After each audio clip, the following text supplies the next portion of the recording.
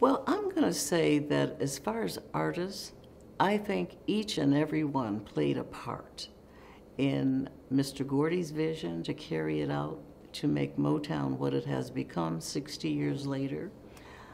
Mary Wells had a very big part of being the female artist, solo female artist that became quite popular with her song, My Guy, which was actually written, one of the songs that was written by Smokey. And of course, Marvin Gaye, of course, the Marvelettes. The Marvelettes had actually the first #1 seller, not the first million seller, but the #1.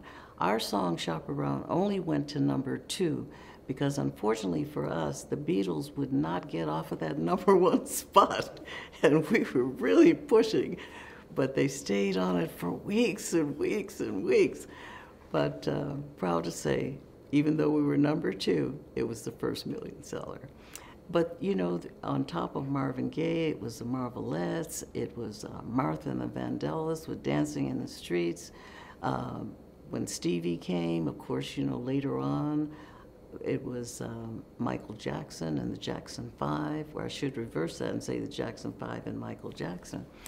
And so many others. There's so many artists that people probably don't even recognize. Some only had one hit, but those hits were just dynamic. And when people heard of all the hits that were coming out of Motown, because we had like the whole chart, the first 10 out of the national charts would be Motown artists. So I can't say enough for all those people that were there that made an impact on not just Detroit, but fortunately for all of us, the world, and helping Mr. Gordy's vision become a reality.